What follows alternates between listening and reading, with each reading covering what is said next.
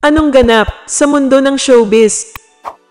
Proud na ibinahagi ng dating Gwapings member na si Fructuoso ang kanyang ngayong raket bilang delivery rider sa sarili niyang negosyo.